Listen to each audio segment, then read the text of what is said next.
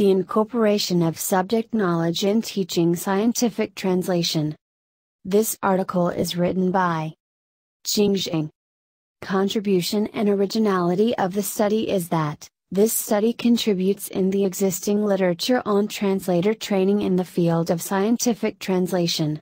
Enlightened by social constructivism, this study is one of very few studies which have investigated ways to incorporate subject knowledge in a student-centered class of scientific translation. Scientific translation accounts for a big proportion of translation work currently commissioned by the industry. On the one hand, translation commissioners tend to rank specialized knowledge in a given subject area as more important than translation skills. On the other hand, the literature suggests that translator trainers rate subject knowledge as highly as linguistic skills.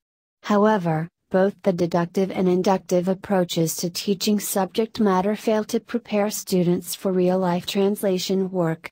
Enlightened by the theory of social constructivism, which sees learning as a social collaborative process, this paper discusses the importance of subject knowledge in translating science and technology and explores feasible ways to foster translation students' acquisition of subject knowledge in their learning of scientific translation.